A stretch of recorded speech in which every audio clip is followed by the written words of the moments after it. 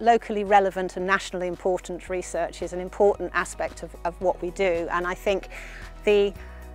impact of what we have, we can point to the achievement of becoming a WHO collaborating centre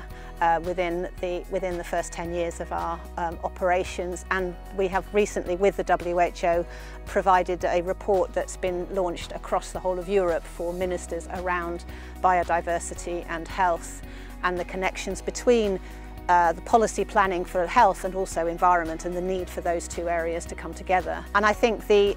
other pointer that reflects the national importance and recognition of the centre is a number of approaches we now have from international partners to participate in research activities and